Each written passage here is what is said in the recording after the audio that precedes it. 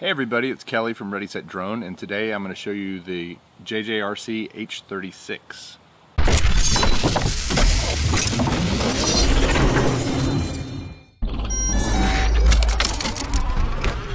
So the JJRC H36 is a pretty small quad. It's actually exactly the same size as the Inductrix from Horizon Hobby, or the Blade Inductrix. You can see I have them both right here. They're almost identical in size, same size props, similar styling. However, this one is a bit cheaper. The upside to the Inductrix is you can bind it with a Spectrum radio, which will give you a little more control. It's a little more fun to fly with a bigger radio. But the downside is it costs about twice as much as the JJRC H36. The JJRC H36 comes with this remote control, and I don't know that it'll work with anything else. It might work with other JJRC quads. I don't know. But it does fly pretty well with this little guy. It comes with a 150 milliamp hour 1S battery, pretty tiny little thing, and it actually takes a different battery than the Inductrix. The Inductrix takes these 1S 220 milliamp hour longer batteries. This one takes a little wider, fatter battery. The difference is the one that comes with the JJRC has a cable and a connector on the end, whereas these slide right into a connector that's on the actual Inductrix. So, Inductrix aside, let's talk about the JJRC H36. First of all, it's pretty cool looking. It's tiny. It's got four blade props. It's got these little things that go around the props. I guess these are the sort of protectors that protect the blades from getting hurt when it crashes. The body can be taken on and off. You just pop it out of these little side things here. It's kind of a little bit of a pain, but take that guy off and can be replaced. There's what it looks like on the inside. You want to make sure that you get this on the right way, so that you're not facing the wrong direction when you fly, so you can orient front and back, although I guess it doesn't matter that much. Alright, it's back on. It comes with a set of 4 extra props in this little baggie here. It comes with a USB battery charger. It comes with one battery, as I mentioned, a JJRC 150 milliamp 3.7 volt 30C 1S battery, and that's about it. It comes with instructions. A pretty, actually, thick instruction manual for such a small quad. Now, I know the Tiny Whoop is a really big deal right now from Blade, which is an FPV version of this, the Inductrix. I have not flown one. I have flown some small FPV quads, but nothing that small.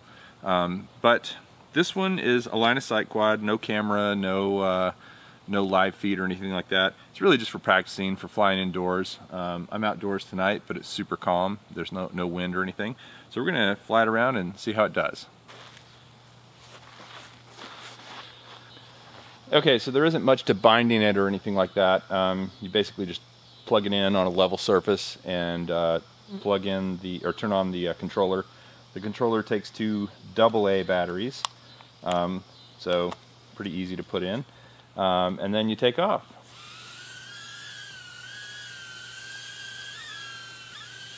So this thing is pretty agile. You know, it flies very similarly to the Inductrix. The only downside really is the control. The radio control is tiny. The remote is pretty small, as you can see. So for someone with big hands like me, it's a little bit more challenging to keep it under control. But you can see it's got some nice agility.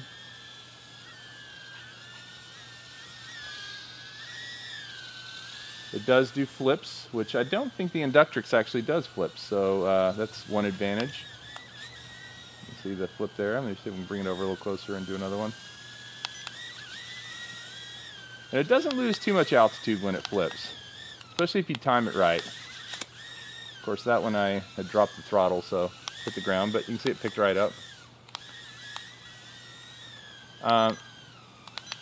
So it has 2 flight ranges. When you push the upper left button, it beeps between 2 beeps, which is the higher flight range. Gives you a little more control and a little more agility.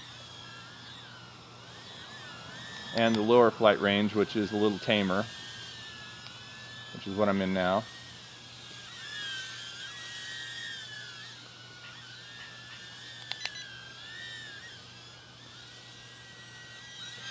It's only got one LED, red one in the back, as you can see, which tells you which way back is, which is, I guess, good enough. I seem to be doing okay with it based on the orientation of the canopy and that LED.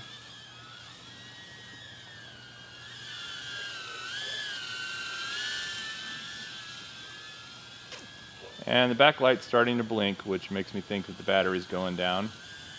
We've been in the air about 7 minutes. And bring it back over this way.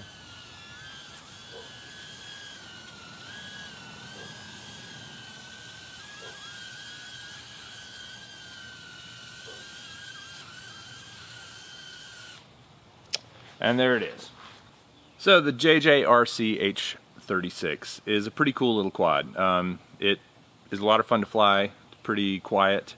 It's very agile. It's got 2 flight modes. Comes ready to fly with its own remote. It's less than $30, and it's a lot of fun. So I'd say unless you own a Spectrum radio, I feel like this is probably a better buy than the Inductrix. It's cheaper, and you don't have to buy the radio separately. It's definitely cheaper than the ready-to-fly version of the Inductrix because that comes with a radio. I have the bind and fly. So if you're wanting to get into a cool little indoor/outdoor and no wind flyer, you should definitely check out the JJRC H36. I'll put a link below if you want to buy one, and thanks for watching Ready Set Drone.